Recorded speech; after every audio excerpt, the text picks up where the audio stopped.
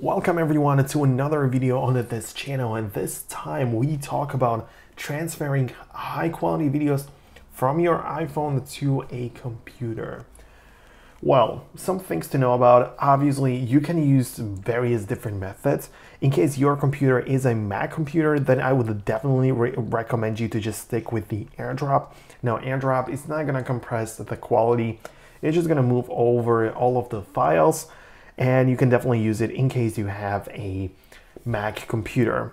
However, in case you have a Windows and you might think of using something like Snapdrop, which is an alternative to this, to AirDrop, it's using like Wi-Fi, it's multi-platform, but you might think of using this to like share the videos, but this might in fact compress the quality a little bit.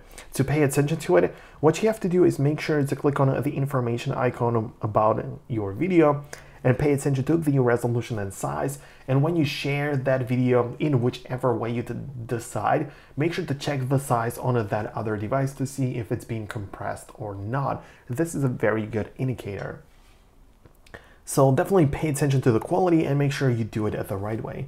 But as I say, you can also use the cable method. You don't have to rely on over-the-air methods. So you might as well just connect it through a cable. Make sure you click on Trust this computer on your phone. And then if you have a Windows, you can just find it in the connected devices